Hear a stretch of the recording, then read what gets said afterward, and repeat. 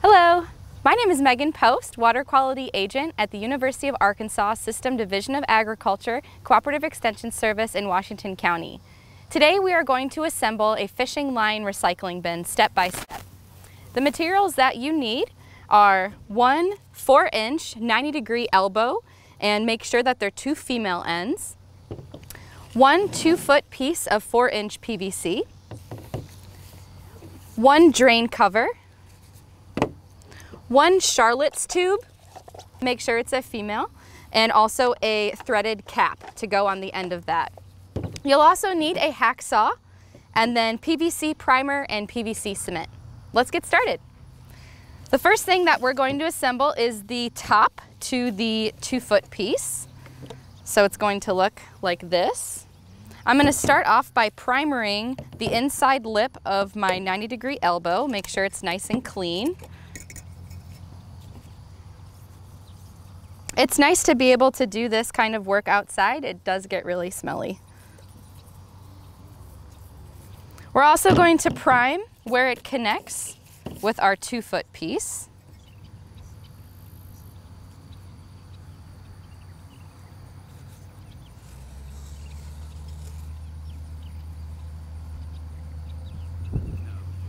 And then we'll take our glue and we'll glue over the primer.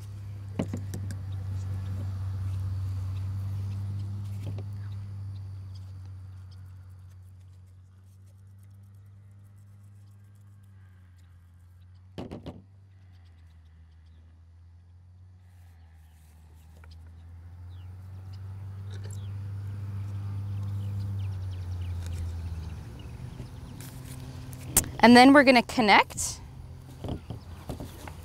the 2 joints together and make sure that it touches the lip of the inside of the elbow, just like so. We'll set this down and prepare our next piece, which will be our Charlotte plug. I like to unscrew the adapter plug first. Again, we're going to primer and get it ready, nice and clean, where it's going to connect with our PVC on the 2-foot piece. So I'm going to prime the inside here. It's important to not get any glue on the threaded part. We don't want our adapter plug to be stuck in there. That's the part that is actually going to enable us to empty the fishing line.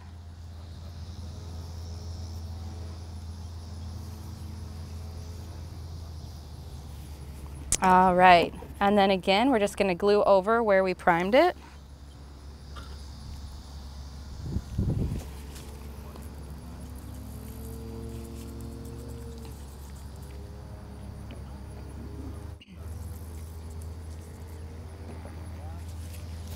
And then we will join them together.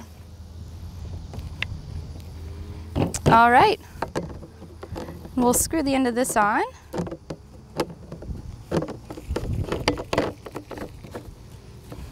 Okay, now that our bin is constructed, we're going to make a lid. This lid will fit over the top like so. And this will actually prevent birds from nesting inside your bin, which you don't want. They'll get stuck and entangled. And it'll also prevent trash from getting inside your bin. In order to open it up a little bit, we're going to cut out the 3 inside pieces with our hacksaw, just like so. Now I'm going to prime the inside of the lid here.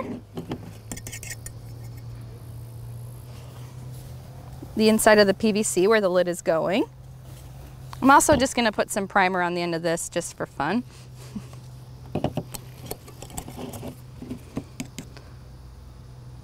And then we're going to glue our lid in. So I'm applying the glue where the lip starts, and that's what's going to catch and hold our lid.